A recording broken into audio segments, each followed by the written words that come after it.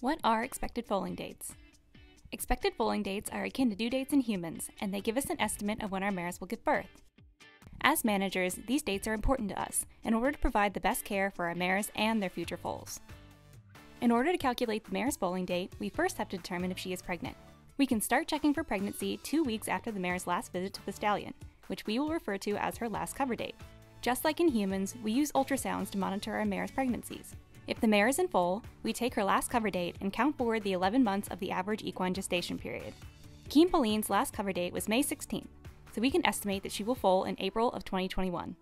Mares are grouped by their expected foaling dates on our matriarch's maidens farm, and they will remain in those groups as they travel to the nursery farm.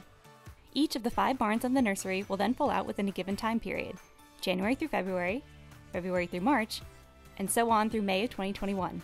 As a result of these groups, the foals in a given barn will be born close to one another, and they will all be in the same developmental stages. This allows them to go out into paddocks together and form bonds and friendships in the herd. These bonds help ease them into their weanling life, as they will remain with the same group of horses they have known since birth.